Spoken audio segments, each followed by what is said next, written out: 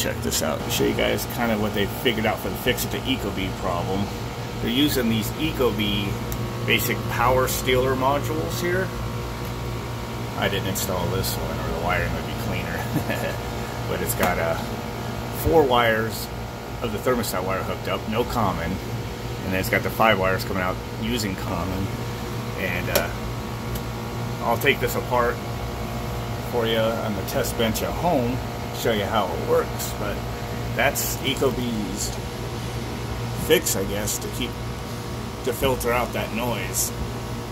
Finally gonna do a little follow-up on the EcoBee 4 thermostat issue with the Taco zone sensory valve actuator that introduces noise on the 24 volt system, which causes the EcoBee 4 to go haywire. Now, unfortunately, I do not have the actual EcoBee thermostat today, and I don't feel like spending the over $200 cost just to get one.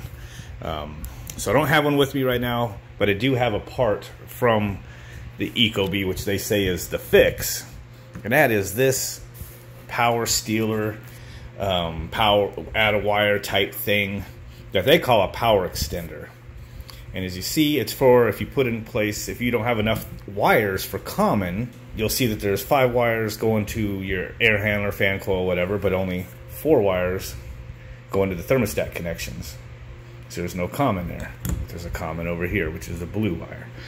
So this is made for powering the thermostat when you don't have a common wire, and the thermostat requires a common wire.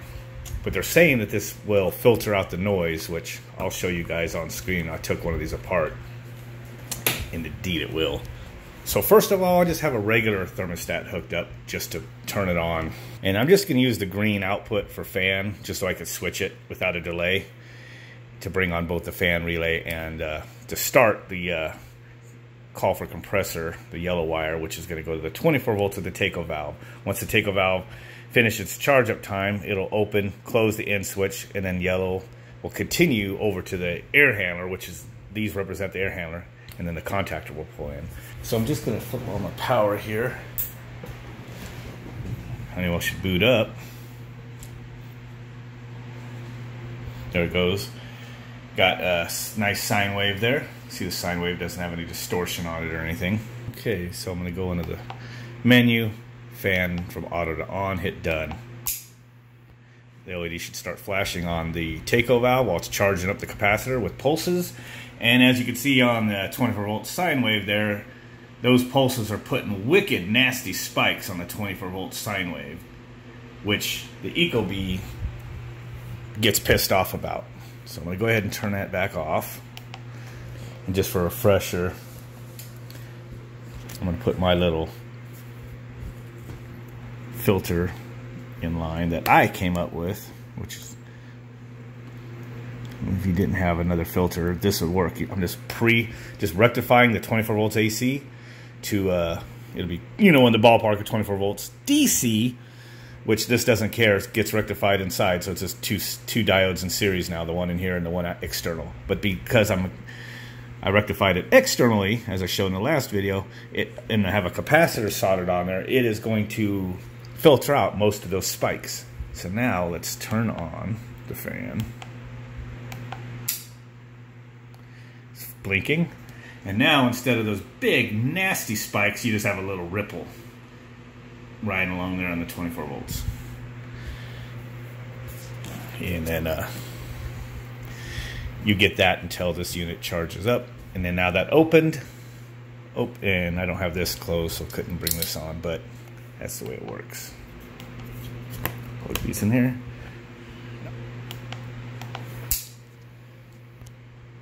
The blink shouldn't take much to charge. There it goes. Those open. There goes the contactor. And that's how it works. And go to fan auto. Poof. And there this closes. This is closing off the power of those 6 farad supercapacitors inside. Those 2 6 farad 2.5 volt capacitors. I'm sure they're in series, probably making a 5 volt power supply, and I believe that motor ran on about 5 volts. So the motor's probably still being driven, and then it will be drained after a few minutes. So I noticed with the Taco valves, you know, if it's not very long since you had it on, it doesn't take too long for this to blink and be fully charged and open the valve. There it goes. You have to wait several minutes for those supercapacitors to discharge, which with your normal minimal 5-minute off time, those will be fully discharged. So therefore, you usually get the full 30-second charging period of the capacitors. Now I'm going to disconnect this, and we're going to install this in series with the thermostat, removing the common wire. I don't even know if this is going to work on this thermostat right. I have not tried this yet. So now here's where your mind is going to be blown. Right here, if you don't have enough wires for common, here's how they tell you to wire it. And I figured this out. I woke up the other night, literally, like partially dreaming, realized what they were doing with this. Because when you wire in the power extender, this is how they tell you to wire it at the thermostat. You take the wire that would be on green, which is still marked G, it's your green wire. Because remember, you don't have a common wire. So you're taking the green wire off of where it would go to green, and you're putting it over to what? Common. Then the wires that would be on green and Y1, for example, are being taken off of that, moved down onto PEK. I don't have the thermostat to show you, but this is the sub-base, and that's where the wires go. So what are they doing? Well, I realized what they're doing.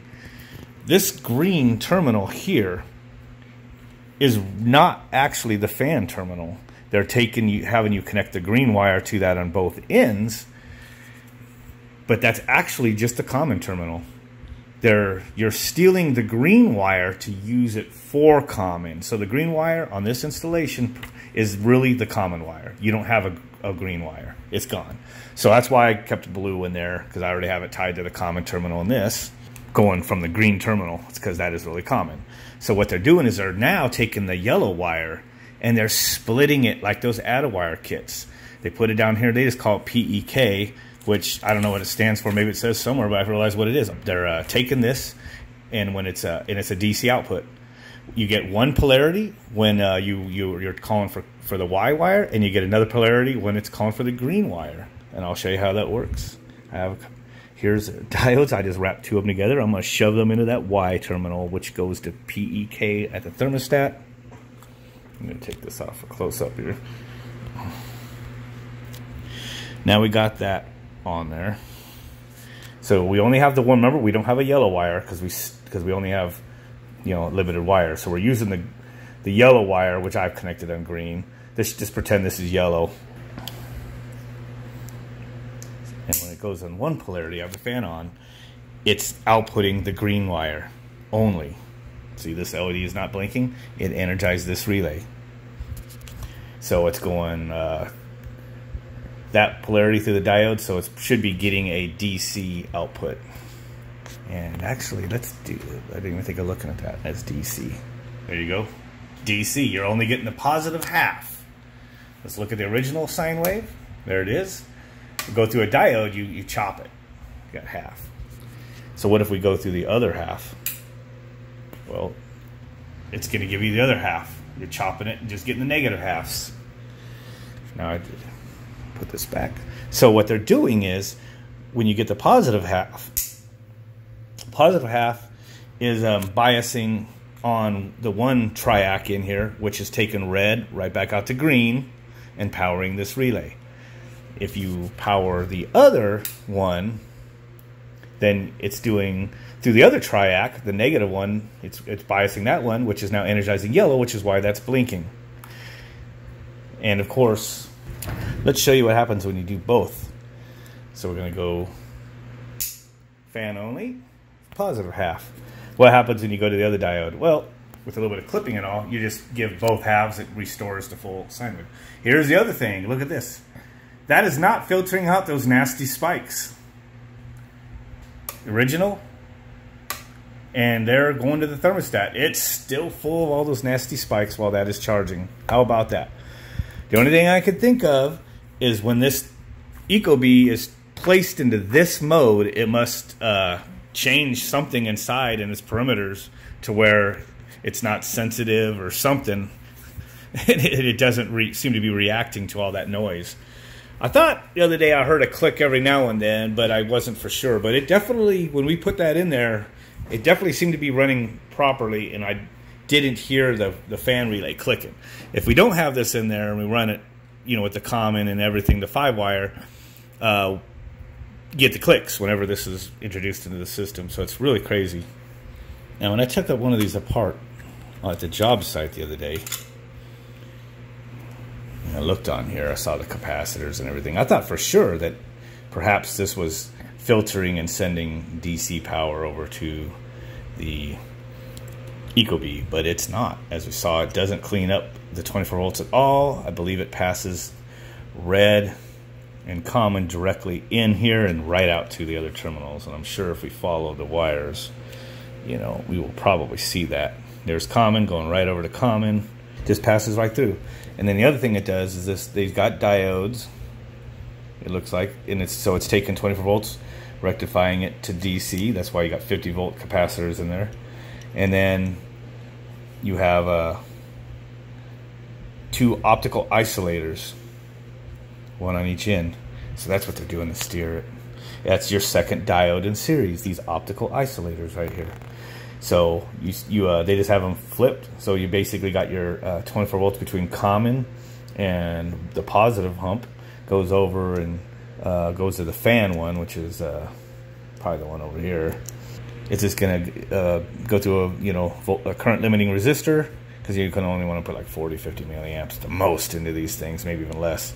And you're just basically turning on an LED inside the chip.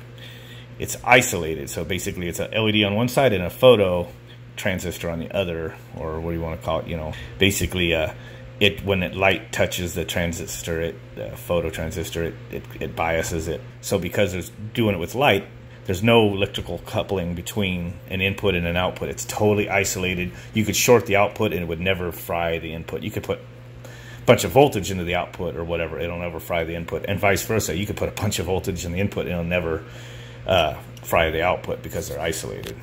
So this goes like that, and then that's what they're doing. They have these 2 in opposite polarities. So with the diodes in series, you know, positive half of that 24 volt sine wave only biases one of these, and then when you give the negative bias to the other one, then it turns on the other optical isolator, and you can do both at once, of course, you know, to get both outputs. So that's how they're doing it. Instead of relays, they're using optical isolators and triacs, which is what these are right here.